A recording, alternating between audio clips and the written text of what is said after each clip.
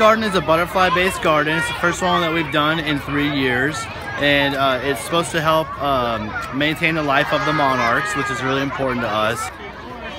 We read the story about homegrown butterflies, and we had talked about saving monarchs because we were doing their life cycle, and I was telling them that their numbers are diminishing, and we decided that we would enter the contest, and the students, knew what we needed.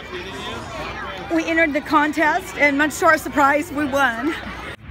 So dig your hole, put your plant in, pack the soil around it, and give it a little push. And you've planted a flower. Okay? Yes.